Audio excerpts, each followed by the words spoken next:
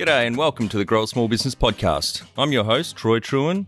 Each week, we speak with an owner who has grown a business with 5 to 30 team members to something bigger. Diving into their numbers and unearthing the pain they've experienced, we explore what they did to overcome each barrier and what they would do differently from day one. Let's get into it. Welcome, everyone. Today I'm interviewing Trena White from Page 2, based in beautiful Vancouver, Canada. Thanks for your time today, Trena. Thanks so much, Troy. Glad to be here. Let's start with how we know each other. So that's Faisal on our offshore team reached out and asked if you'd come on the cast. He did, yeah. Thanks for that. So tell our audience a bit about your business, what it does and how it makes money. Yeah, so we are a book publishing company for entrepreneurs and subject matter experts and organizations that want to publish books that are that capture their IP and their vision for the book, and often that are an extension of their brands. So we've published books like The Coaching Habit by Michael Bugay-Stanier, which is a major international bestseller. Alan Dibb, who's a fellow Australian who wrote the One-Page Marketing Plan. He runs an amazing digital marketing company called SuccessWise. So we work with entrepreneurs, and really the whole idea of the company is that we feel that a book is the ultimate expression of somebody's mastery of their subject, and the author should be a partner at the table in the book's creation and have a say in the book's creation. So our model is actually quite different from most publishers, where we come from what we would describe as the traditional publishing world, but we are what you might consider a hybrid publisher, where the authors hire us in a fee-for-service model to produce their book in partnership with them. And it's entrepreneurial for them because they're, of course, assuming the financial risk. Yep. And then if the book performs well, they earn more on the back end. Oh, right. Yeah, great. Yeah. So I have heard the traditional publishing model is quite brutal for the authors. The royalties they get are, bugger all. Yeah, they're very low. Our royalties are typically about 3 times what you would get in a traditional publishing model. Yep. Yeah. And I assume you provide a lot of support to help people write those books, because I've done a fair bit of writing in the last couple of years, just writing some courses, and it is a real skill to be able to do it. I still haven't got any mastering, but I assume you provide that support to help guide them through getting all that information and knowledge out of their head into the book. We do. In fact, we have an 8-week process that we call the Build a Book process. That is exactly that. It's really digging into who is your target audience for this book? What do you have to say that's unique? And how do we structure this book to help make it successful? Yep. So yeah, of course, it's not something most entrepreneurs have experience with, and we walk them through it in a very guided way. Great. How did you start out? Yeah, well, we started out of adversity, really. My business partner, Jesse Finkelstein, and I had been working together in a traditional publishing company and had been working in publishing each for about 10 years by the time we launched Page 2. And there were a couple of things that pushed us to start a business. One was this recognition that the traditional publishing industry didn't serve subject matter experts and entrepreneurs as well as it could. We saw that we spoke with a number of entrepreneurs who felt frustrated by their traditional publishing experiences and felt that the book was developed in a way that didn't necessarily reflect their brand or wasn't quite in alignment with their broader goals for their business and for the book. So we really saw that there was a market for a new way of publishing. And at the same time, the company that we were both working for went into creditor protection. Right. So the company folded essentially. And at the time, I was the publisher, she was the COO, and everybody in the company lost their jobs. And we were both suddenly unemployed ourselves and kind of looking into the abyss, wondering what we were going to do next. Yep. And it just seemed like the moment to start our own thing and to develop our own vision for a new way of publishing a book. Right. What year was that? That was in 2013. So we'll be celebrating 8 years this year. Great. Congratulations. And how old were you when you were kind of forced to make the jump, I guess, into business ownership? I was 37 and she was also 37. Our birthdays are 2 days apart. Yep. And at the time I was 8 months pregnant. I was supposed to start a maternity leave, but of course that didn't happen. And I then spent that year with a newborn baby building a business with my new business partner. Wow. Wow. That sounds like a lot of challenges. Do you have any key numbers you can share to illustrate the growth of the business over the 8 years?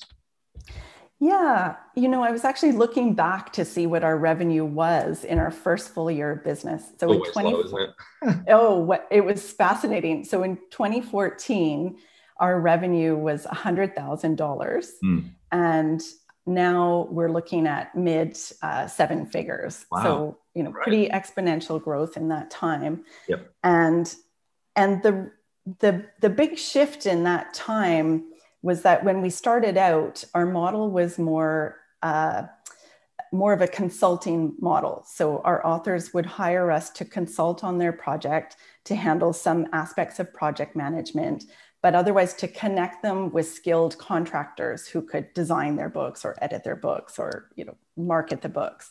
So our piece of the picture was very small. So it was the classic trading our time for money. And the switch that we made was we saw we can add much more value to the author and earn more if we handle everything from beginning to end and create the seamless experience. They hire us as an entity to create the entire book for them. So how many years in did you make that switch? That was about 2 years in, 2 to 3 years in.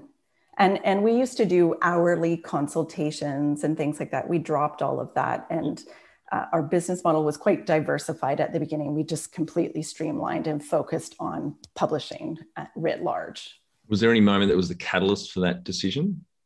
Anything that just stood out at the time that made you think we need to change this? There was a specific project that we heard about. We had the opportunity to do a project with the Embassy of Qatar in Washington, D.C. And as we were pulling our proposal together for this project, we realized that our normal fee structure did not represent the value we would be delivering to this client who wanted a book produced on a rush schedule, all original writing, original photography. It was highly complex. And there was just nobody who was going to be able to do it and deliver it at the quality that we were able to do. So we realized our fee structure it doesn't actually make sense. We need to rethink this. And I would say that was the pivotal moment for us to make that realization. Yeah, great. What about number of team members? It was yourself and your business partner that started out, and then what number would you be up to now? Yeah, it was just the two of us. And now we're at 15 full-time employees, and then probably about 5 additional full-time equivalents in various close contractors that we work with on a regular basis. That's fantastic. And from 100,000 a year to 4 to 6 million roughly in the mids there, that's wonderful growth over 8 years, Trena. Well done. Thank you. Yeah. When was the moment you felt like you'd succeeded? Yeah, that's an interesting question because there have been different moments along the way. I remember the first time we got a book on a major bestseller list. That external validation meant so much to us. But I think fundamentally for me, it was when we started to turn down projects. And for the first several years, we said yes to everything, and we did everything anybody would ever want. Whether we publicized that or not is another thing, but we just said yes. Then we got to a point where our reputation grew and we had more business than we could manage, and we were able to start turning projects down and really carefully and thoughtfully curating the list of projects that we wanted to work on and that were aligned with our mission and our brand and our interests. What does success look like to you? Yeah, I would say there are such different markers. I would say a big part of it for me is it's the reputation that we have. It's having an excellent reputation as the leading company in our category, which is where I feel we've got now. And it's taken just a tremendous amount of work and team building and all kinds of things to get to that point. But it's that recognition. And number one thing you'd recommend to marketing a fast growing business? So for us, marketing has been all about client relationships. Mm-hmm. In fact, our marketing of our company has been fairly minimal, to be honest. Obviously we have the basics around social media, and we have an email newsletter, and we do interviews like this, but 95% of our business comes to us through referral. Yep. And the reason for that is because we deliver when we work on a project, and we work so extraordinarily hard to nurture the relationship with the author, not just while we're working with them, but even afterwards. We're constantly checking in and, trying to maintain lines of communication. So I would say that has been totally key. And we've done some very focused niche marketing efforts. So for instance, for us, because we work with thought leaders and speakers and entrepreneurs, we've gone where they tend to go. So there's this private community, for instance, of high profile keynote speakers, and we've sponsored their meetups before, and being able to go and network with them in person, and again, build relationships with them in person. That kind of marketing for us has been very, very key. Yeah. But our business is based on, it's a boutique kind of business, right? We're not making our money by volume. We're not looking for tons of more customers. We have a select group that we want to work with. So I think that kind of marketing works well for our business model. Yeah, well, if 95% of your work really is coming through word of mouth referrals, that's phenomenal. It says a lot about the work you do. Is that something you measure? We don't actively measure it, but we know, because almost every project we sign immediately tracks back to an author who made an introduction, or a friend of an author we know who made an introduction. Do you have any other measurements that you track in the business for like customer satisfaction or? We don't, Troy, and I think it is something that we'll be looking at in the coming years. We're now really focusing on the customer experience. We think we can do an even better job. So that measurement's going to become important to it, but we haven't yet. Yeah, in my email to you, I think I included a link to the Net Promoter Score, which I encourage you to have a look at. It's one question, really powerful, really simple. I think it was McKinsey and Co. that just developed it in the 90s. I use it in a few of the businesses that I sit on boards of, and we find it really powerful. Mm-hmm. Thank you. How did you fund your business? We completely bootstrapped it. So after we lost our jobs in that bankruptcy, we were on employment insurance, earning probably $24,000 a year for that first year. Yep. And I ended up taking on editing contracts because I had been an editor in my previous life. So I was out doing freelance contracts, and then we put the money from that into building the business. But because it's a service-based business, the startup cost was really more about building a website and so on. So book publishing is capital intensive in that there are printing costs, and you have to pay for the labor and the design and all of that stuff. But in our model, the capital required to start it up was quite minimal, which is another reason that we chose this business model versus a very traditional publishing model. Yeah. If you were to start up today with plenty of funding, would you go into your industry? Absolutely. And really, that's just because it's books are my passion. It's an industry I've worked in now for 15 years, and I live and breathe book publishing. And so, yeah, absolutely. Would I recommend other people go into it? Probably not, because it's a notoriously risky industry. Yeah. So, bankruptcies are extremely common, and I wouldn't recommend it to other people necessarily. Can you outline the most stressful point in your small business growth journey so our audience can learn from it? Yeah, you probably are hearing this from a lot of people these days, but by far the most stressful point was the onset of COVID. And for us, the reason for that particular stress was that many of our authors are speakers, and their business literally dried up overnight. We have one author who called me in early March, and he said, "Trena, I've just lost $1 million in speaking contracts in the last week." and I don't know what I'm doing. So we had this early sign from what was happening to the speakers with their events that trouble was on the horizon. And we started to lose some contracts as a direct result of that. So it was just this very precarious time where we were quite concerned about cash flow. We've always been very careful to have a cushion and a contingency fund.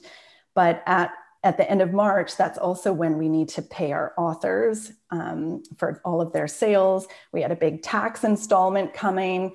So suddenly, for the first time, cash flow was just felt extremely precarious. Yeah. So I guess in terms of the lessons that I would take from that, what saved us is that not all of our authors were from the speaking community. It was the diversity of our list and kind of the diversity of our client business, because had they all been primarily making their living through speaking, we would have been in serious trouble at that time. Yeah, right. Out of interest, I assume a lot of the books are also put onto audiobooks as well. Do you find many? Right. Do you find many of the authors narrate their own book, or you've got voice over experts that do that? We do have voice talent, and we do bring them in, but most of our authors do their own audiobook recording, and we manage all of that for them. Yeah, right. And what's roughly the mix that you've seen between the traditional printed book to the audiobook, out of interest? Yeah, so the mix that we're seeing right now is typically about 75% book sales are print, right? About 5% audiobook, and then about 20% ebook. Okay. And we have had some authors, like an author named Phil Jones, who wrote a book called Exactly What to Say, who's a sales trainer. His audiobooks have far exceeded that percentage breakdown beyond any expectation. And I think partly that's because he is a speaker and people are used to hearing his material in that way. Yeah. But for the most part, that's the mix. I'm really surprised with that. Only 5% are audiobooks. Because I consume nearly all the books I read or I listen to, except the ones you can't get on Audible. So yeah, that's really low. It's low, and it's also the fastest growing area of publishing. So we're seeing double-digit growth in audiobook sales year by year, whereas the other formats have mostly plateaued. What area in business do you feel you've had to work on the most to add the greatest value? I would say sales and marketing. It's for authors, I would say those are always the big challenges. No author ever feels that their book reached its fullest potential on the sales and marketing front. So we're constantly looking at new ways to sell books and to market books.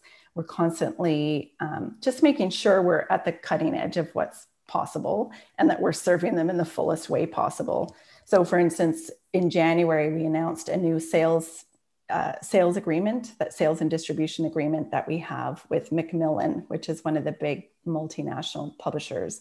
So they're now selling and distributing our books globally, which is, a great shift. And then building our audiobook program, thinking about bulk sales and how to support our authors to sell their books direct to their own clients. Yep. These are all things that we've developed over the last couple of years in an effort to make sure that the sales and marketing is as rich and adding as much value as possible. Yeah, that would be really important. And I think from memory, like the New York Times bestseller, but getting on that list is quite an important thing, particularly for a book launch. And that's something that you guys, I guess, market towards for the launch. Is that's something that's really important for the authors? I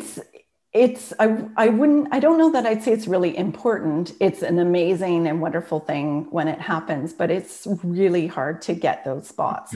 You have to sell 10,000 copies of your book in 1 week to get on the New York Times bestseller list. Yeah. So yes, we definitely work on bulk sales strategies and other strategies that can help get there. But I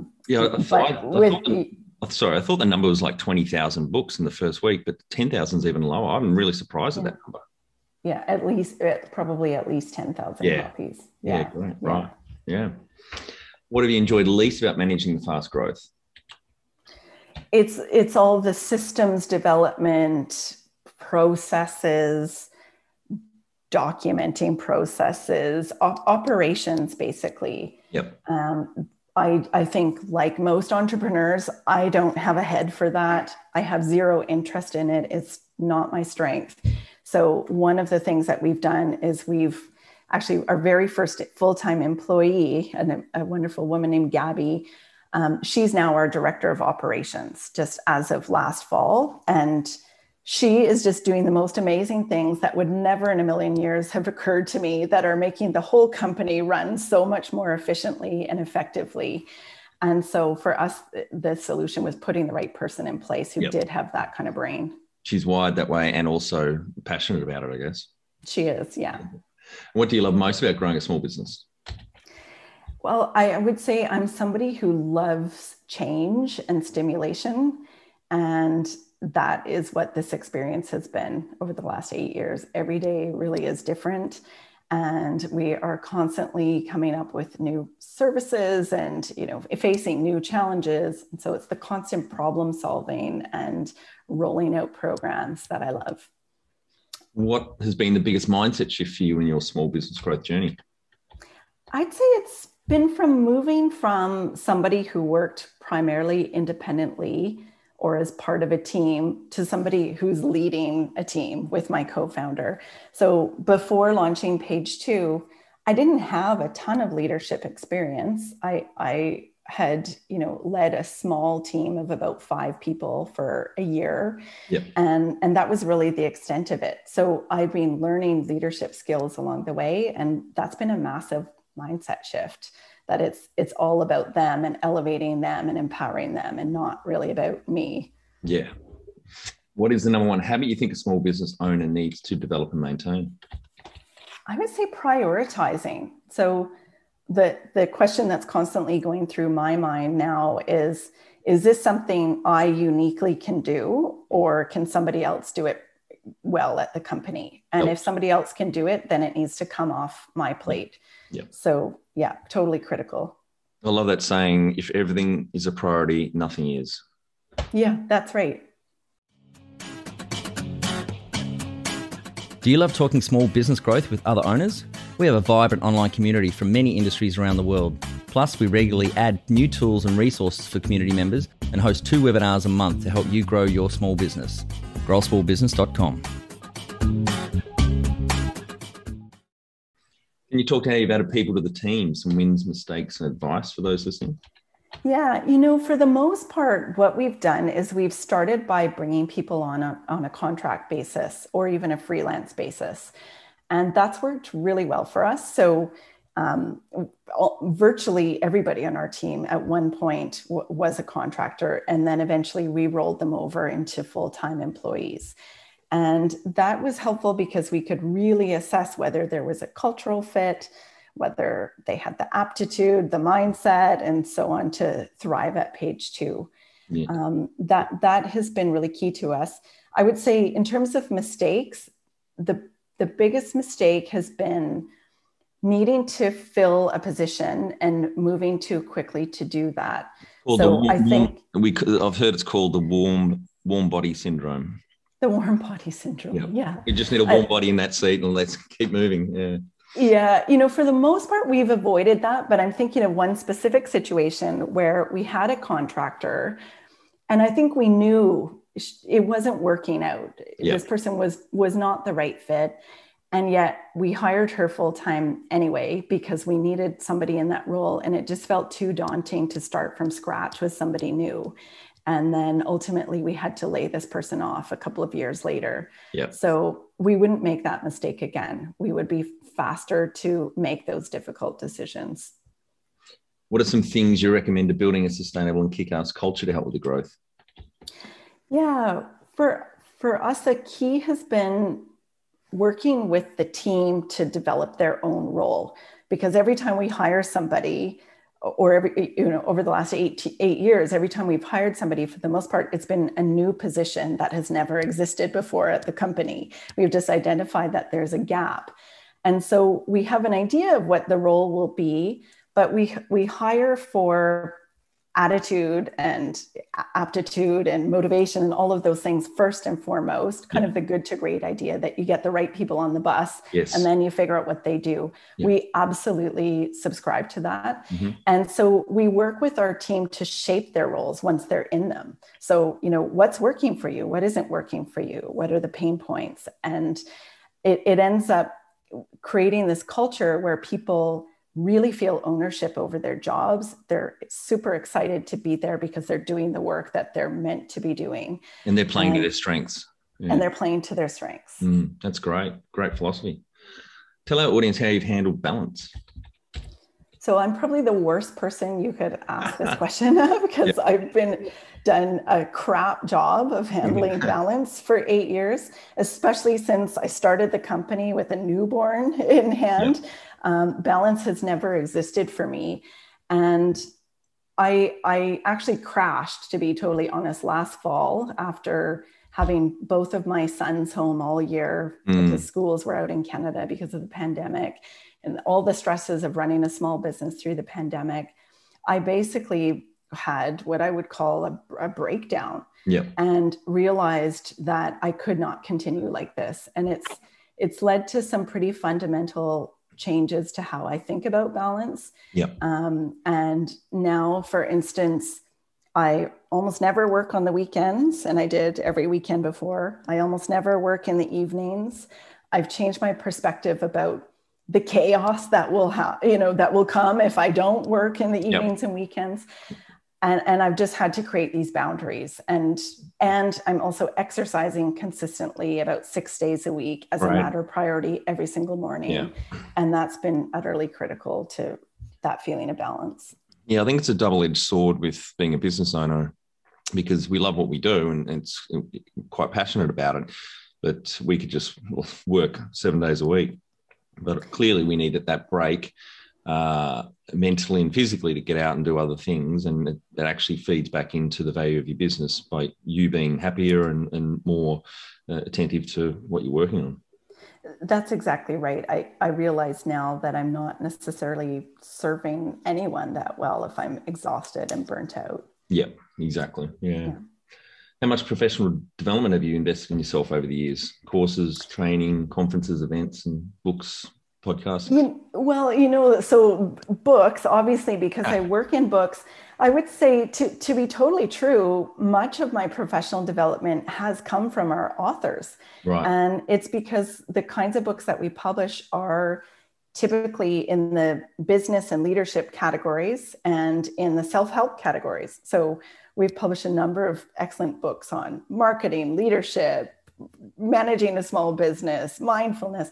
And so that has been where I've really learned and developed, and through conversations with our authors too, many of whom are serious experts in the leadership space, for instance, and quite generous with their feedback and input. Great. Yeah. What about mentors or coaches along the way? Yeah, so I would say, honestly, one of my biggest mentors has been my co-founder. And obviously we're partners, but I also do think of her as a mentor. I've just learned so much from her over the last 8 years. More recently, we've been working with somebody named Neen James, who is a kind of a business coach and mentor. And she's been helping us think through all kinds of things around pricing, branding, or offering, strategic planning. And that's been really an amazing experience. I think next I would probably like to invest in a coach, a longer term, executive coach. I think that would be really beneficial. Great. The coach at the moment, how often do you catch up with her? Yeah, that's about once a month or so. Right. Yep. Yeah. Great. She's really digging into our business strategy with us. Yeah, it's good to have someone outside the forest looking, you're in there looking for trees, and just to ask esoteric questions or different angles of things. And even the simple question, this came up last night at the meetup, it's like, why are you even doing that? You just told me all this pain in this corner of the business and you're not making any money. So why are you still doing it? Yeah, it's so helpful to have that questioning mind, question your assumptions. Do you have a board of directors or advisors? You know, when we launched, we did set up an advisory board of about 5 or 6 different executives from very different fields. Actually, nobody from our industry, but from marketing and other fields. That kind of fizzled out after a couple of years. And now we don't have a formal advisory board. Mm-hmm. We're constantly consulting with people, though, in a much more informal way. Yep. And I think that's been more helpful to us because we can get feedback on the fly and be responsive to changes in the business. Yep. All right, Trena, on to our final 5 questions. What do you think is the hardest thing in growing a small business? It's about that question of balance, to keeping your energy up and not grinding yourself down. Absolutely. Yep. Yeah. Favorite business book which has helped you the most? You must be the expert on this one. You know, it's one of ours. It's The Coaching Habit by Michael Bungay-Stanier, which is 7 coaching questions anyone can use in their day to help your team be more effective and get to the heart of the issue. Great. I'm adding that one to my list right now. It's brilliant. Any great podcasts or online learning tools you use for your own professional development? Yeah, I do really like a few podcasts. Mike Michalowicz has a great one called Mike Up in Your Business for small business owners. Is he the guy who started WordPress? He's not. He's the author of Profit First. That's right. Yeah. What Start This Next. He has a whole series of business books for small business owners. Mm-hmm. Yep. And an excellent podcast. I also really like a podcast called Power, Presence, and Position by a woman named Eleanor Beaton, mm-hmm. which is specifically for women entrepreneurs. And it just has this fiery kind of inspirational energy, and she's wickedly smart. Great. We'll link through to those in the show notes. One tool you'd recommend to help grow a small business? Oh, I would say one tool would be just get yourself set up on proper tools at the beginning. Yep. QuickBooks, online, Google Suite, whatever it is, just set yourself up for success early on, because changing the tools later is a nightmare. Painful, isn't it? And which we've done. I love G Suite. It's so good, which is the Google platform. Yeah. Finally, my favorite question. What would you tell yourself on day one of starting out? I would say have fun. This is other than parenting, this will be the biggest learning experience of your life, and enjoy it for what it is. Great. Well, thanks for your time today, Trena. I think the audience get a shit ton of value out of what you shared with us, and congratulations on the growth. That's phenomenal in 8 years, from 2 to around 20 FTE now, and 100 grand to the mid 7 figures. So well done. That's a really good achievement. Thanks so much, Troy. Thanks for having me too. That's it. Thanks for listening. Please leave a review in iTunes or whatever platform you listen to us on. It means more small business owners will find our cast and help people with their business growth journey.